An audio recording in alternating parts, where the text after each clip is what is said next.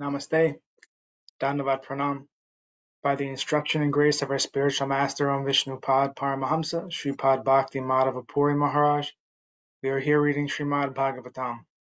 Om Namo Bhagavate Vasudevaya. Canto 4, the creation of the fourth order, chapter 13, text 11. Madhvatam jadam unmatam kulavridha samantrina vatsarambu patim chakrur yaviyam sambrame sutam. For this reason, the ministers and all the elderly members of the family thought Utkala to be without intelligence and in fact mad. Thus his younger brother, named Vatsara, the son of Brahmi, was elevated to the royal throne, and he became king of the world. Purport. It appears that although there was monarchy, it was not at all an autocracy.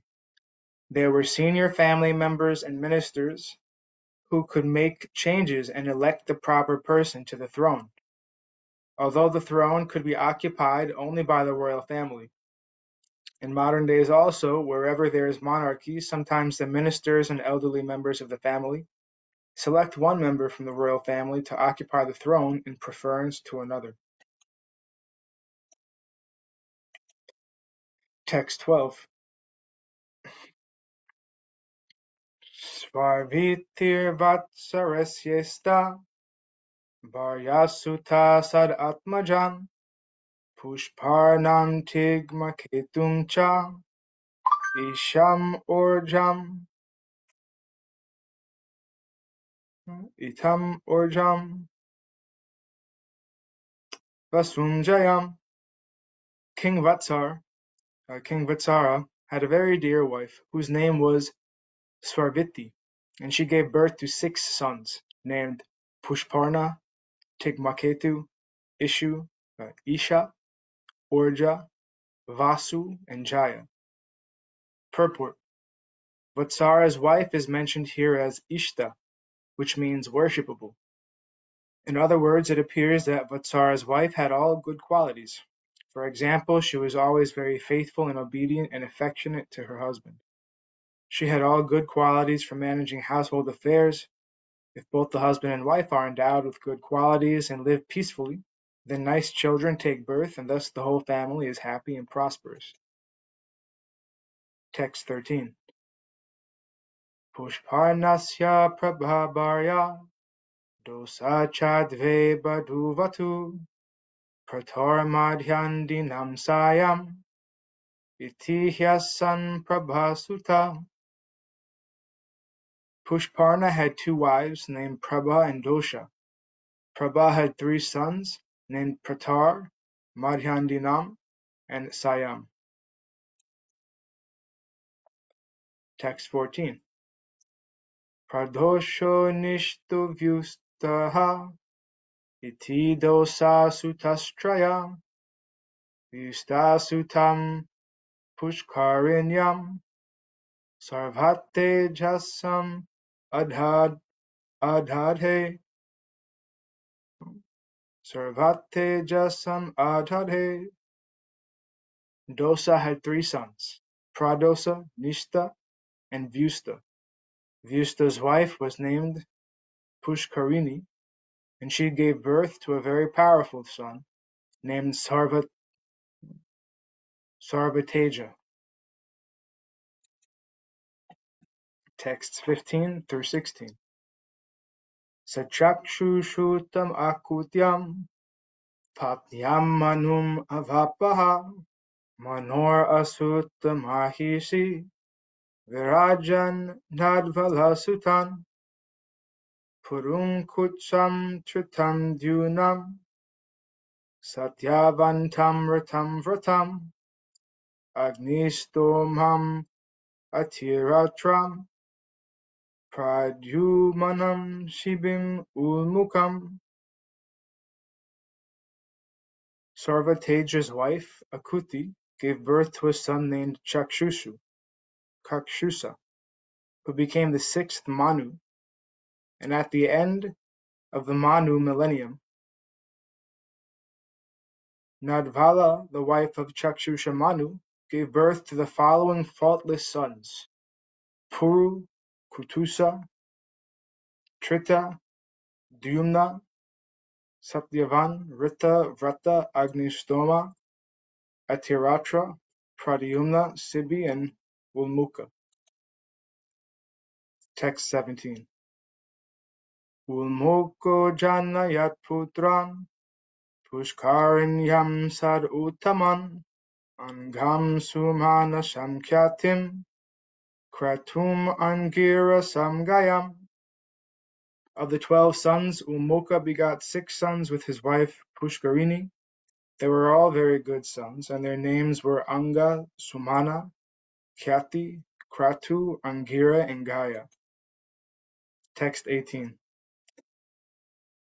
Sunityangasya yapatni, Sushuve venam ulbanam, Yadasilyat sarad, Yadausilyat sarajarshir, Nirvino niragat purat.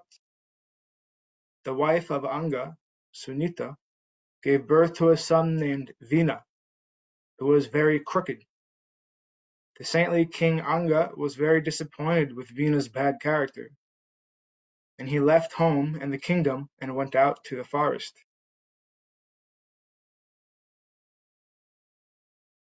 Text 19 through 20.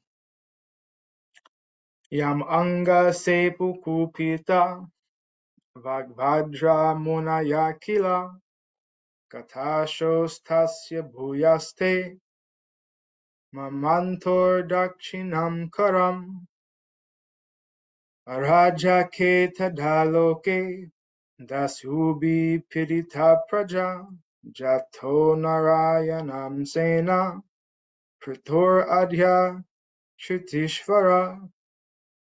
My dear Vidura, when great sages curse, their words are as invincible as a thunderbolt. Thus, when they cursed King Vina out of anger, he died. After his death, since there was no king, all the rogues and thieves flourished, the kingdom became unregulated, and all the citizens suffered greatly. On seeing this, the great sages took the right hand of Vina as a churning rod, and as a result of their churning, Lord Vishnu in his partial representation made his advent as King Prithu, the original emperor of the world. Purport. Monarchy is better than democracy because if the monarchy is very strong, the regulative principles within the kingdom are upheld very nicely. Even 100 years ago in the state of Kashmir, in India, the king was so strong that if a thief were arrested in his kingdom and brought before him, the king would immediately chop off the hands of the thief. As a result of this severe punishment, there were practically no theft cases within the kingdom. Even if someone left something on the street, no one would touch it. The rule was that the things could be taken away only by a proprietor and that no one else would touch them. In the so-called democracy, wherever there is a theft case, the police come and take note of the case, but generally the thief is never caught, nor is any punishment offered to him. As a result of the incapable government at the present moment, thieves, rogues, and cheaters are very prominent all over the world. Text 21. Vidura uvacha tasyashila nidhe sador brahmanyasya mahatmana rajna katam abudushta prajayad vimanayayo. Vidura inquired from the great sage Maitreya, My dear Brahmana, King Anga was very gentle. He had high character and was a saintly personality and lover of Brahminical culture. How is it that such a great soul got a bad son like Vina, because of whom he became indifferent to his kingdom and left it? Purport. In family life, a man is supposed to live happily with father, mother, wife, children. But sometimes, under certain conditions, a father, mother, child, or wife becomes an enemy. It is said by Chanakya Pandit that a father is an enemy when he is too much in debt. A mother is an enemy if she marries for a second time. A wife is an enemy when she is very beautiful, and a son is an enemy when he is a foolish rascal. In this way, when a family member becomes an enemy, it is very difficult to live in family life or to remain a householder. Generally, such situations occur in the material world. Therefore, according to Vedic culture, one has to take leave of his family members just after his 50th year, so that the balance of his life may be completely devoted in search of Krishna consciousness. Text 22. Kim bhammo bhinna udisya brahma dandam ayuyujan danda vrata dhare rajnai munhayo dharma kovida. Vidura also inquired, how is it that the great sages who were completely conversant with religious principles desired to curse King Vina, who himself carried the rod of punishment, and thus awarded him the greatest punishment, Brahmasapa? Purport. It is understood that the king is able to give punishment to everyone, but in this case it appears that the great sages punished him. The king must have done something very serious, otherwise how could the great sages, who were supposed to be the greatest and most tolerant, still punish him, in spite of their elevated religious consciousness? It appears also that the king was not independent of the Brahminical culture. Above the king was the control of the Brahmanas, and if needed the Brahmanas would dethrone the king or kill him, not with any weapon, but with the mantra of a Brahma Shapa. The Brahmanas were so powerful that simply by their cursing one would immediately die. Text 23. Nabhadyeya prajapala prajabir aghavanapi yad aso lokapalanam vibhartyo josvatejasa. It is the duty of all citizens in a state never to insult the king, even though he sometimes appears to have done something very sinful. Because of his prowess, the king is always more influential than all other ruling chiefs. Purport.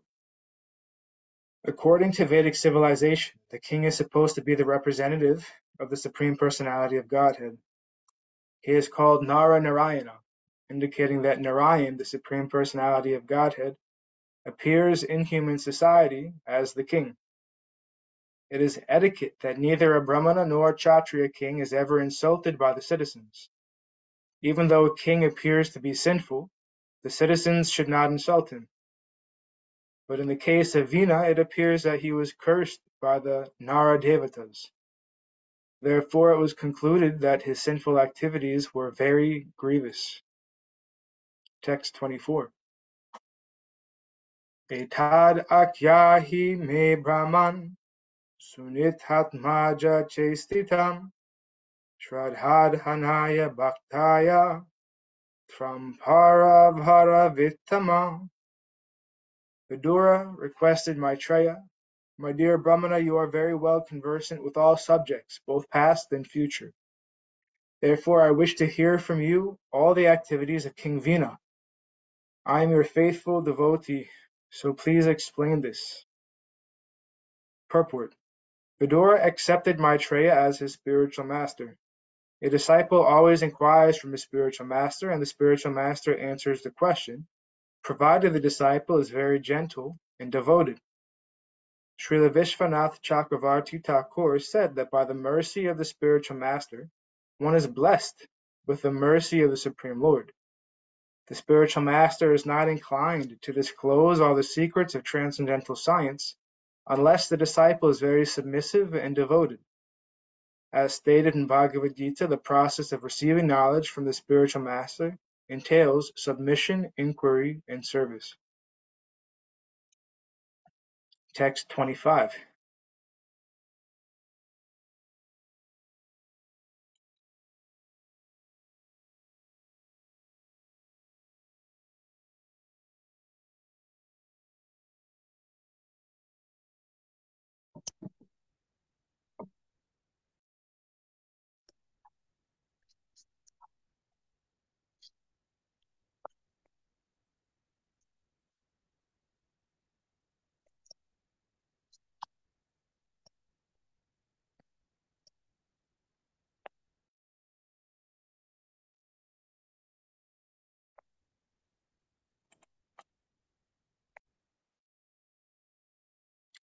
Dandavat Pranamananda Krishna Prabhu. Dandavat Krishna Keshava Prabhu. Text 25. Maitreya Uvacha Angosva Medham Rajarshir Ajahara Mahakratum Najagmor Devatastasmin Ahuta Brahmavadibi. Sri Maitreya replied, My dear Vidura, once the great King Anga arranged to perform the great sacrifice known as Asvamedha. All the expert brahmanas present knew how to invite the demigods, but in spite of their efforts, no demigods participated or appeared in that sacrifice. Purport.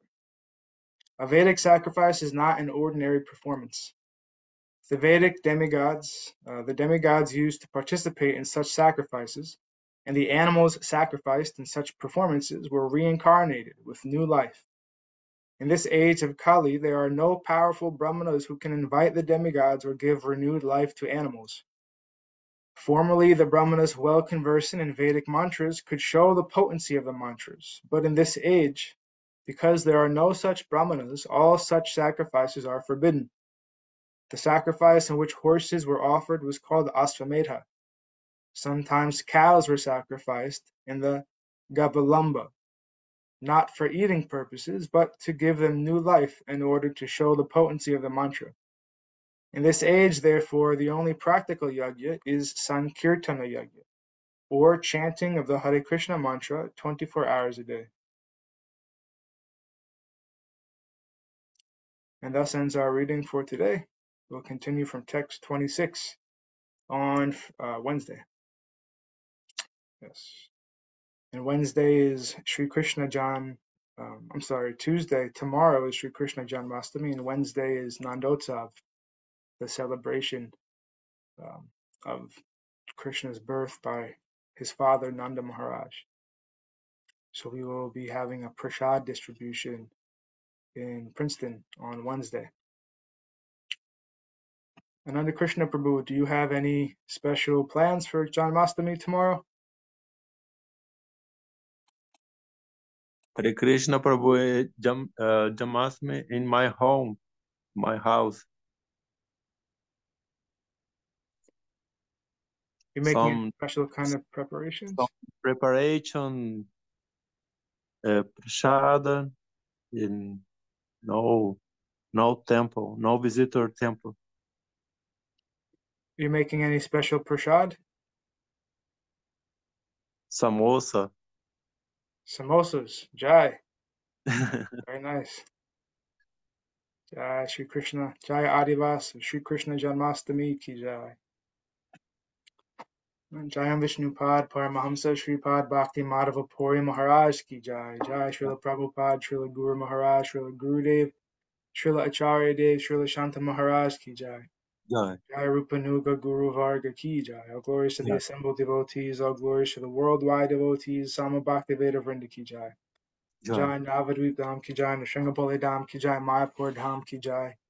Jagannath Puri Dham ki Jai, Jagannath Baladev, Subhadra Ju ki Jai. Ganga Mai, Yamuna Mai ki Jai. Vrindavan Dham ki Jai, Giri Govardhan, Gupta Govardhan Dham ki Jai, Sham Kund Radhakund ki Jai. Tulsi Devi Bhakti Devi Vrinda Devi ki Jai. Jai Harinam Sankirtan Yagya ki Jai. Scientific Sankirtan Yagya ki Jai. Srimad Bhagavatam ki Jai. Princeton Bhaktivedanta Institute ki Jai. Sri Chaitanya Saraswat Institute ki Jai. Sri Chaitanya Saraswat Mat ki Jai.